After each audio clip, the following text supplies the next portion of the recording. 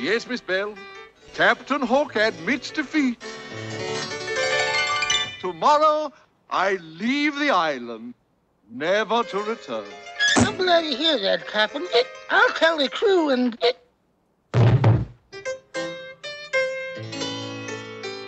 And that's why I asked you over, me dear.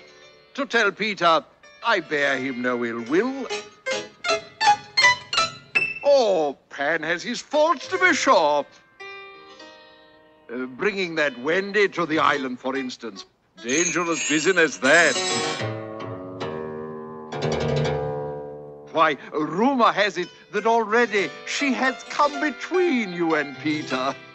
Sorry, Mom. I let you down. I'm not the adventurer you hoped I'd be. But what's this? Tia? Then it is true. Oh, Smee, the way of a man with a maid. Taking the best years of her life and then casting her aside like an old glove.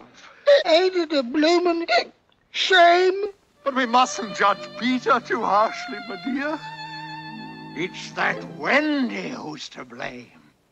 Mr. Smee, we must save the lad from himself. But how? In so little time, we sail in the morning. Sail! That's it, Smee! We'll Shanghai Wendy. Shanghai Wendy, Captain? Take her to sea with us. With her gone, Peter will soon forget this mad infatuation. Come, Smee, we must leave immediately. Surround Peter's home. But, Captain, we don't know where Peter Pan lives.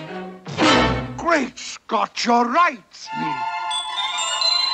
What's that, my dear? You could show us the way? Why, I never thought of that. Take this down, Smee. Take this down, Smee.